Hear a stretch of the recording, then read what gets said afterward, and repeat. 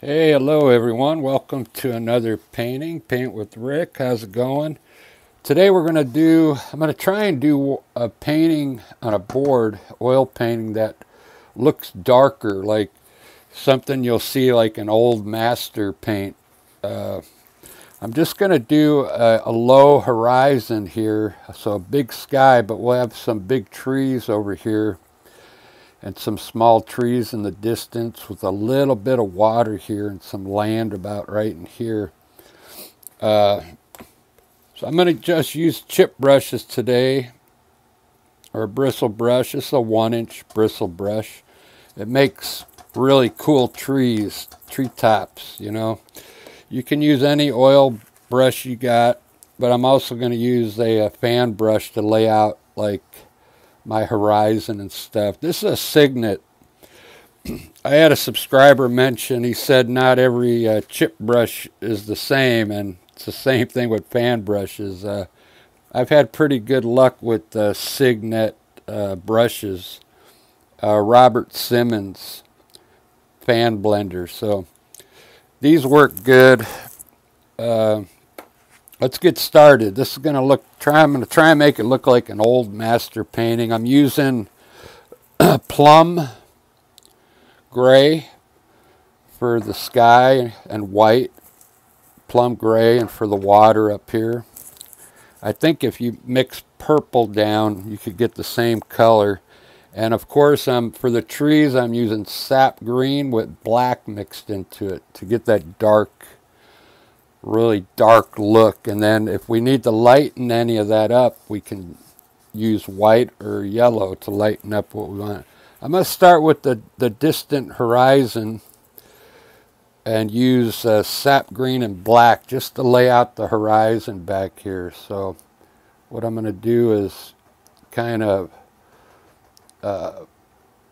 stamp in a horizon here pretty low. This is a what size panel is this? I think it's 11 by 14, I think, something like that, but it's pretty small. Let's just stamp in a horizon there. Sap green and black, and then I'll lay out the foreground right now for you. So I'm going to have trees coming off here, and we're going to have a foreground coming down to this corner here, right down to the corner, and then this is going to be water in here. So now we're going to have some distant trees back here. We'll use a chip brush to put that in. Let's put our water in now. Let's use a chip brush for that. I'm using a 1-inch chip brush. This painting should go pretty quick. I'm just going to use some of the plum color that I have right now and just run some water here. I'm going to lighten it up too with some white. So let's just put our water in real quick so we know where it's at. Let it touch some of that other color. It's okay. Let's wipe your brush off and go ahead and get some titanium white on it right now. And let's lighten up the back of that water. Just like that. Nothing special. We want it to look loose. There's our water. We'll do some more on it in a little bit, but let's just get our water laid in. Let's do our trees now. We're going to paint around our sky on our trees to get some tonalism look. So I'm going to push my brush into linseed oil and tap into my sap green and black, and I'm going to design some trees, the big trees over here on this side. So let's start with a few trees, just the top parts of them first. I have one there, smaller one here, and maybe one coming up here like this, and then a small one off to the side here. So let's just tap in the top parts for now, just like that. Now let's get some more paint on your brush, and let's do some distant trees back over here.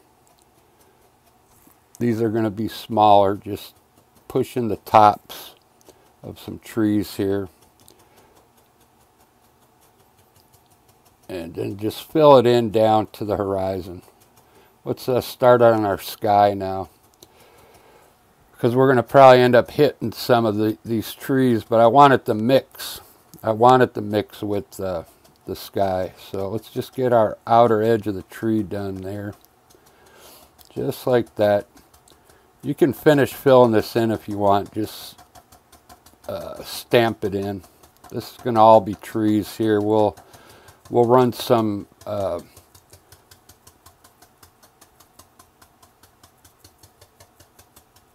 branches here in a little bit. All right, there's our trees. Very good. This is going to be grass in here coming down, our water. Might as well just tap it in too, stamp it in there. Stamp it in so you get some texture. Keep this down here a little lighter. We're going to probably use some yellow ochre down here. Let's do our sky now. Wipe that same brush off. And we're going to get a little bit of, we're going to start with the plum gray. And just tap in some plum gray up here. Just tap it in, stamp it in. And now get some, wipe your brush off, dip in linseed oil and get some titanium white. Stamp into some white.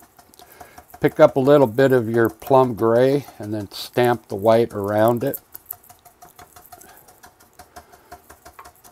Just like that. Stamp it in, bring it down to your trees. It's okay to hit your trees a little bit. We want it to mix a bit. We're going to readjust the top of our trees, so just bring it down. Let it mix with the trees. Wipe your brush off, get some more titanium white.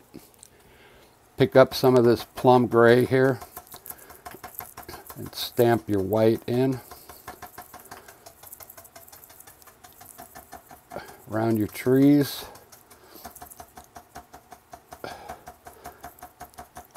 Let it mix with your trees a little bit. It's called tonalism. Very good. All right, there's our sky. Wipe your brush off.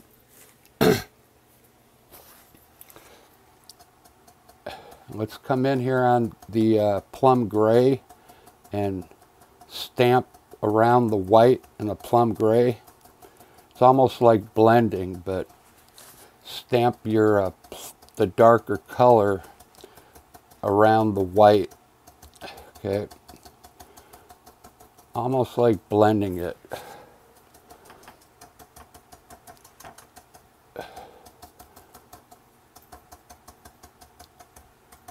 Keep wiping your brush off as you go.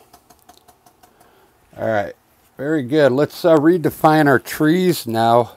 Wipe your brush off, get some more get some more sap green and black on it, and let's come in here. Don't make your trees any bigger. Just come at the very edge and try and get a tree look at the very top. Just stamp it so it looks like the top of a tree. Just like that. Okay, don't get too big into the sky. Down here, just redefine the top of your trees. Just restamp them. Very good. It's looking good. I like that. Down here, let's grab some yellow ochre now. You don't even have to wipe your brush off. Just stamp into some yellow ochre. Get it to mix with some of that green. We want this painting to look dark, so Let's bring some yellow ochre down here. Just stamp it in. Get some more yellow ochre. We'll make some bushes down here too. I had to my board wouldn't fit in my easel, so I had to lock it in there somehow. Let's see how that's looking. Doesn't that look cool? It looks like I want it to look dark. So let's take your brush at the bottom of these trees here, and let's run it straight across so it looks like water back there. Just like that. Very good. Very good. Over here, under our trees, let's get our fan brush. Get your fan brush. I'm using a number 4.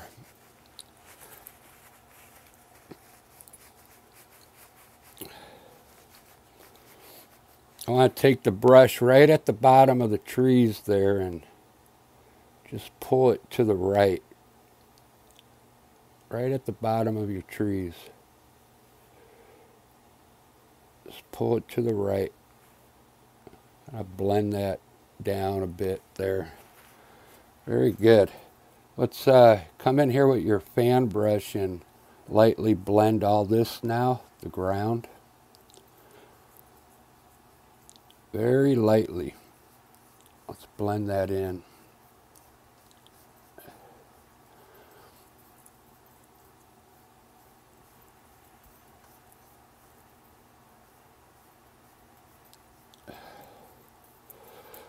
Take your fan brush, wipe it off.